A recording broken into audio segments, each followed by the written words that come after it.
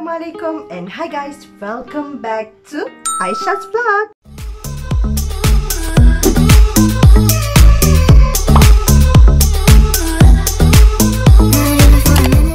Okay guys, how are you? I harap korang semua sihat walafiat hendaknya. Those yang baru datang ke channel I ni, welcome to my channel. Okay, jangan lupa untuk follow I kat Instagram kalau korang nak dapatkan macam-macam update. Kalau korang nak tengok apa hint untuk next vlog, korang boleh follow I di Instagram sebab selalunya I akan share hint dekat situ. And jangan lupa untuk tengok video ni sampai habis and jangan skip iklan. Untuk vlog kali ni, I nak share dengan korang what's in my office bag. Okay, and I nak share juga dengan korang macam mana cara yang I gunakan untuk I organize ataupun untuk I kemaskan office bag ataupun handbag I ni lah. Sebab biasalah kita orang perempuan kan, memang ada macam-macam jenis barang dekat dalam bag kita. Bukan jadi tisu, tapi makeup, skincare, apa lagi, segala mak nenek lah ada dekat dalam bag ni. Hari ni I akan tunjukkan macam mana cara I kemaskan handbag, and I akan kongsikan juga sedikit tips untuk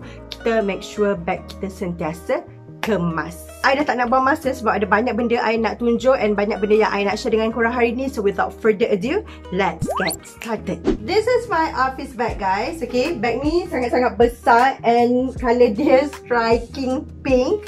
I got this bag from my BFF, my best friends. Dia bagi bag ni masa birthday I last year, and I think I ada share dengan korang juga dalam birthday vlog kan. So kalau korang nak tengok birthday vlog tu, korang boleh klik dekat link kat bawah ni. I akan share juga birthday vlog tu in case korang tak sempat nak tengok lagi. So back to the bag. I boleh letak bukan sahaja bag, lain bag kecil-kecil, tapi I boleh juga letak I punya laptop, I boleh letak I punya documents I macam-macam kat dalam bag ni. So bag ni sangat-sangat berguna and sangat-sangat sesuai untuk dibawa ke office. I'm gonna show you the bag. This is the bag. Okay, kat sini dia ada logo duck, logo itik kan.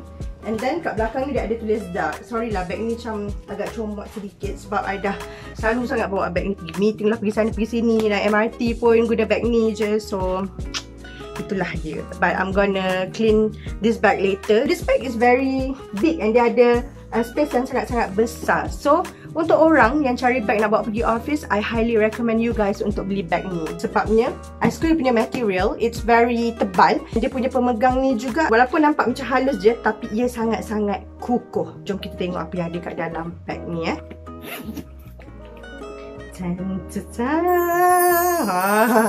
That's why I cakap bag orang perempuan memang ada macam-macam kat dalam tau. So jom kita tengok apa first item yang ada kat sini. This is the first item. Ini ialah I punya spek mata. I sebenarnya rabun, so kadang-kadang bila I tak pakai contact lens tu, I akan pakai spek. So this is my spek lah. Ni spek I memang rabun and power I memang banyak guys. Power I bukan beratus-ratus, power I 1000 lebih. Kiri campur kanan dalam 1000 lebih lah. Bila I macam kena kerja long hours, I selalunya tak pakai contact lens because it's not good for your eyes untuk pakai contact lens dalam duration yang lama. So I prefer pakai spek. Before this, mata I pernah luka tau disebabkan I pakai contact lens terlalu lama. So that's why since then I standby lah bawa spek dekat dalam bag. Okay, seterusnya banyak gila barang dalam bag I ni rupanya. I'm gonna pick random items pen drive. Okay, this is a pen drive. You actually boleh buka dia macam tu. Dia macam bracelet punya style kan, very nice. And then ada juga contact lens container, bekas untuk letak contact lens. Lepas tu ada, oh my god, malulah nak tunjuk ni. Ada panty liner, I selalu standby panty liner. Okay, and then ada mini perfume. This one is from Duckbag. I got this from a friend of mine. Lepas tu ada, I tunjuk semua benda tau. I akan keluarkan segala benda mak nenek kat dalam ni. Ada apa benda nak, sampah apa I tak tahu. And then ada, oh my god guys, ew, kenapa I simpan benda ni? Sorry, yes. Okay, tu receipt, and then dalam tu ada chewing gum. I tak ingat bila masa I makan benda tu lah. Ew, gelinya. And ada duit 10 sen. Lepas tu kita korek lagi sebab kat dalam ni ada dia punya pocket tu kan. Okay, ada hand cream. Oh yes, this one is from Innisfree. I got this from my sister. Lepas tu ada, oh, ada Oh, ini. Oh, mak kau meletup. Sorry. Okay, ini ialah inhaler. I rasa I beli benda ni masa saya sesama dulu kot. Masa saya demam teruk tu. And then, let me check. Let me tengok. Okay, kita ke bawah sikit. So that korang boleh tengok. Dah tak ada apa Ada pin. Lepas tu ada eye drops. Ni kalau macam mata kering ke apa ke, ni memang bagus. Okay, I suruh ke bawah sangat, atas sikit lah. Okay. And then ada my makeup bag. This one yang I beli kat Kaison dulu, yang I pernah share dalam my my previous vlog. I tak ingat apa nama vlog tu.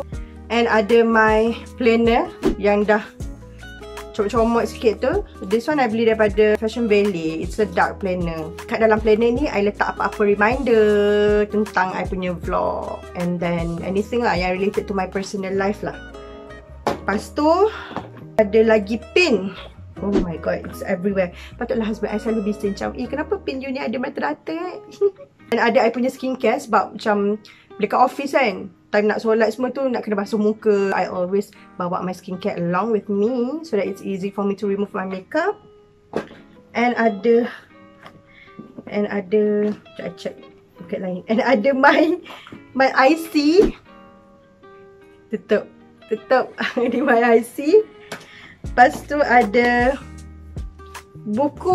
Oh ya, wow, buku I sama dengan bag. I pun perasan sis. Okay, ni buku daripada Julia Quinn, On the Way to the Wedding. I think I bought this book masa I dekat Serembai, masa I ada event, and dia ada buat macam book exhibition lah. So dia jual buku-buku lama. Ni semua buku-buku pre-love, buku-buku terpakai. So I bought this dengan harga RM5. RM4. Harga asal dia RM34. Ni sekarang RM5. Ni buku lama actually. I think dalam 2004 punya buku, I tak habis baca lagi. And ni tag masa AJL hari tu I kena kerja jadi usher. So I kena pakai tag ni. I tak tahu kenapa I simpan lagi benda ni. Nampak sangat I betapa I ni tak ambil berat tentang bag I, betul tak? Lagi nak bagi tips ke orang kan.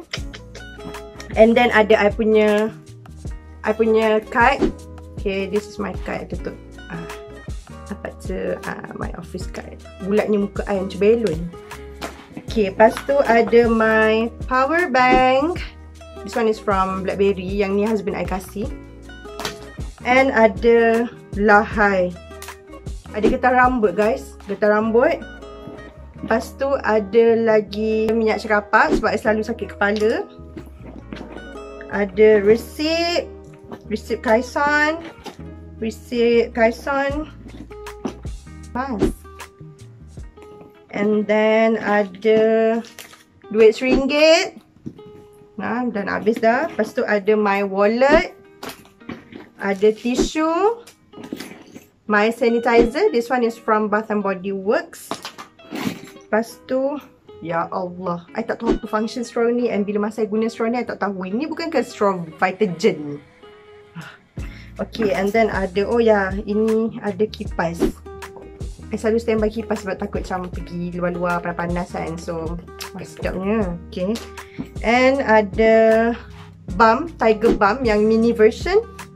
Lepas tu ada tisu, kunci rumah, receipt, and it's kosong. Dah tak ada apa-apa dah. Korang mesti dah tak sabar nak tengok part mengemas ni kan. So, jom kita mula. Jom. Time to organize. Okay, first take everything out of the bag. Maksudnya kita kena keluarkan semua barang yang ada dekat dalam bag. And bila bag dah kosong, barulah kita boleh tengok ada space kat here and there. So that will be easy untuk kita kemas barang kejap lagi. Okay, go through the items. Pilih barang-barang. Okay, jangan ambil semua barang. Pilih barang yang perlu sahaja kita ambil. And barang yang kita macam jarang guna atau tak perlu ada kat dalam bag, kita ketepikan. Gunakan pouch untuk kita simpan barang-barang macam toiletries. Kalau boleh jangan bawa barang yang besar lah. Bawa travel size punya items, which means barang-barang yang size dia mini atau kecil-kecil sahaja. Jangan letak makeup tu bersepah dalam bag, tapi make sure ada bag makeup yang separate. And now it's time untuk kita kemas and susun bag ni. So this is how I kemas the bag. I akan masukkan barang yang besar dulu, and kemudian masukkan barang yang kecil and halus-halus. I make sure I gunakan semua poket yang ada dekat dalam bag ni, sebabnya ini dapat membantu I untuk lebih organize and dapat bantu supaya bag ni jadi lebih kemas, especially macam staff ID, and then pen, house key, benda-benda yang I selalu guna ni I letak kat tempat yang senang untuk I reach atau I ambil.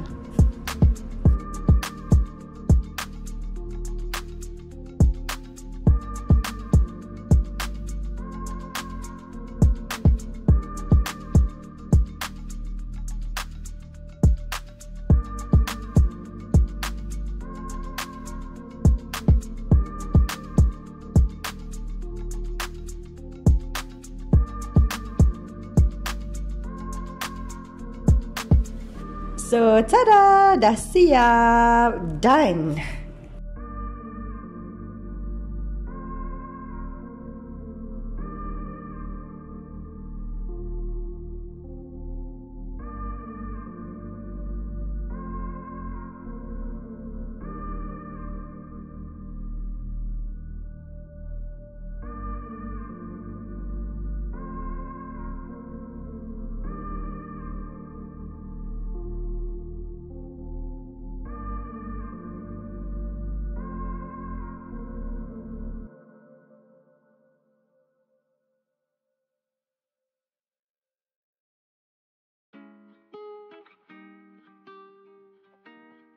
That's all for today guys. Thank you so much for watching. Thank you sebab sudi follow I dekat Instagram, sudi subscribe to my channel, and sudi tengok vlog I. Thank you so much guys.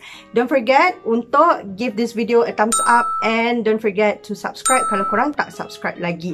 Sebabnya I akan buat bermacam-macam jenis video untuk korang. And video I ni tak terhad kepada haul sahaja, tapi I akan buat macam-macam jenis video. Kita ada beauty, lifestyle, skincare, what else? Macam-macam lah. Jangan lupa untuk tengok the next video. Thank you so much guys. May Allah bless you. Assalamualaikum. Bye bye. Bye.